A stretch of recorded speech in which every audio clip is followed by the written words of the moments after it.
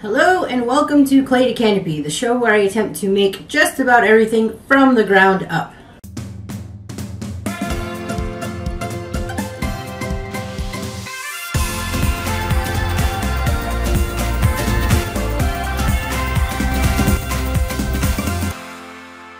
In today's episode, I am going to be making this miniature cat couch.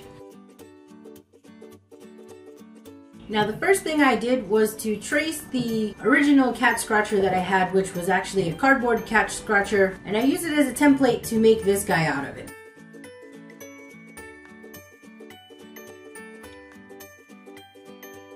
Using my template, I went ahead and cut 4 of the front profile and 1 of the back profiles.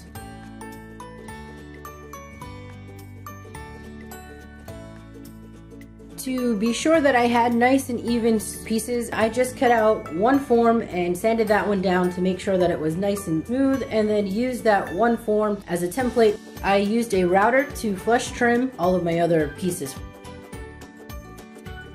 I then used 1x3 spacers to create a skeletal form, which would give me a base to go ahead and upholster off of.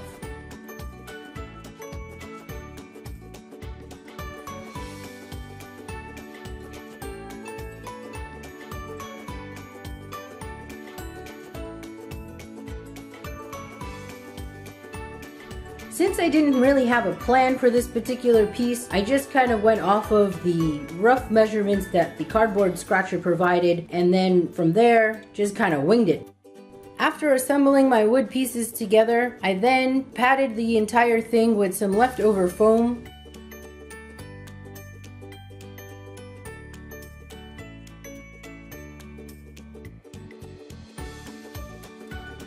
Once I staple gunned the foam, I went in with some quilter's batting to gain a smoother surface over the foam, and then follow that up with some muslin just to hold all of the stuffing in together.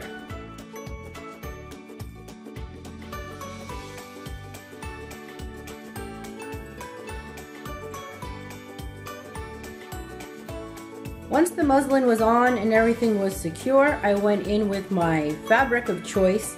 And this particular fabric that I'm using is actually pet resistant. It's a micro suede that is designed to resist cat claws so that I don't have to worry about any scratching and whatnot on the piece itself.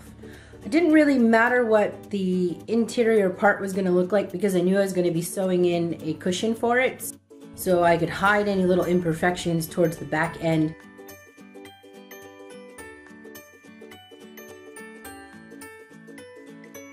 As long as my side armrests were fine, then I was going to be good to go. While I was upholstering, I made sure that I left the front edge clean because I knew I'd be putting a small facing over the front. That small facing got glued on with some liquid nails.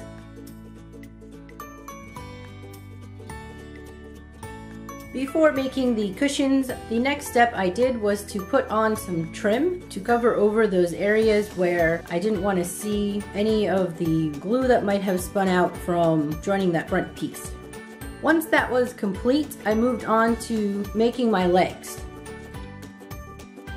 Just using small 2x2 pieces, I shaped the legs and then screwed them onto a bottom board that I had previously spray painted with a metallic spray paint.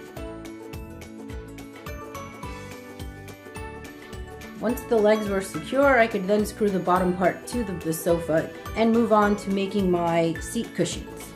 After taking some measurements off of the inside part of the sofa, I then created the 2 cushions to sit on top of them.